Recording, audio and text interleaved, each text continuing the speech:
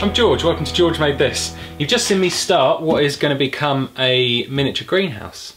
So I've just got the main part of the frame done and held together. It's nice and strong. Now what I've got to do is build a couple of doors in here, and then this top section I've got to figure out what angles I need to cut these two pieces at, and then from there I can then make two doors at the top that open up. Next step is probably to start working out these angles.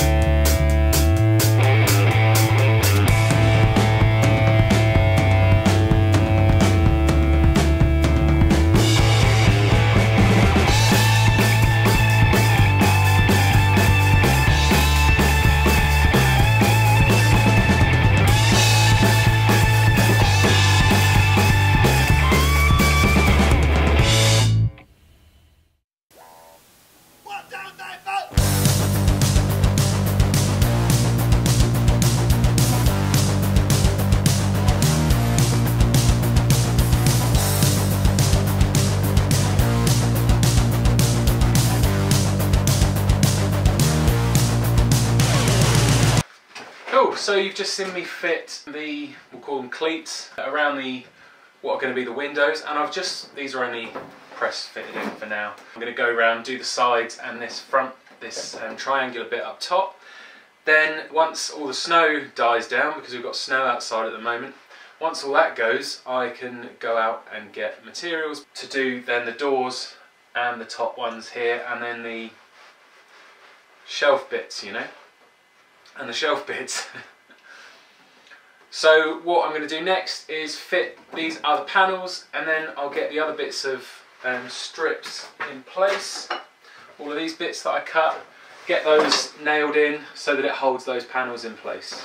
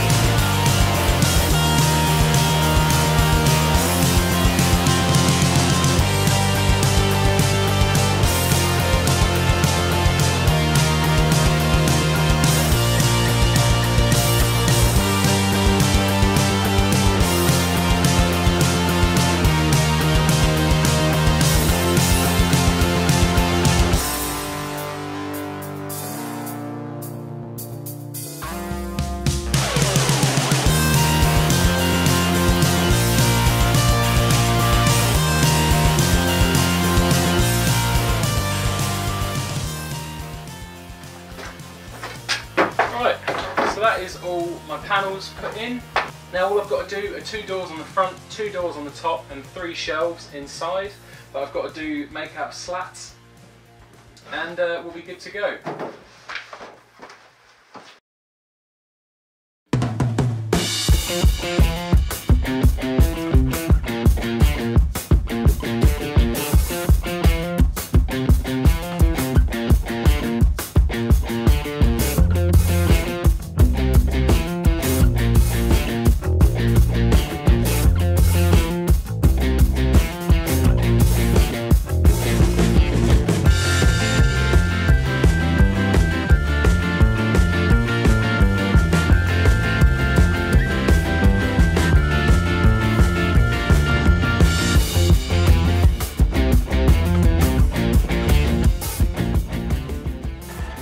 Cool, so I've got my shelf supports cut.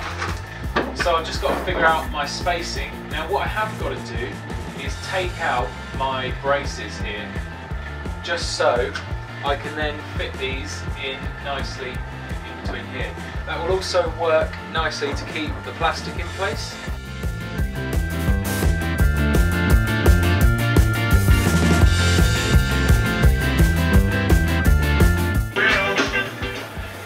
Right, so I've worked it all out and I'm going to get, well, I need to have about 6 slats per shelf. The only problem is I've run out of wood, so I've got 14 slats, which is a real bugger because I only need 4 more. But I'll just have to go and get some more material when I go to get the new hinges. It is what it is.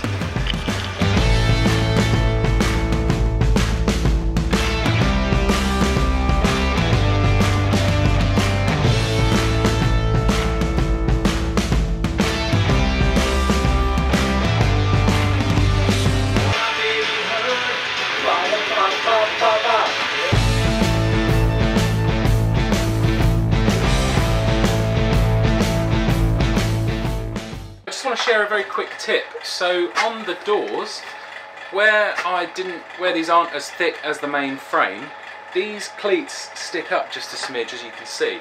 So what I've been doing, I've been using my hand plane to plane them down. But when you're planing something, you want something to be pushing against, just so that the workpiece is going to plane and you're not going to be pushing the workpiece around your workbench. So all I've done is I've got this scrap of wood that I cut earlier, and that just acts as a stop. If you haven't got a bench that you can use bench dogs in, just a bit of wood nailed to your workbench, or screwed, however you want to do it, just gives you a nice solid thing to push against so that you can get nice clean shavings.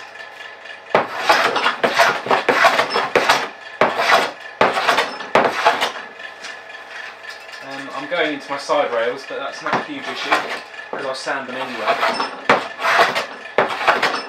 And then that just brings it right down, so it's nowhere near as, so it's not sticking up as much.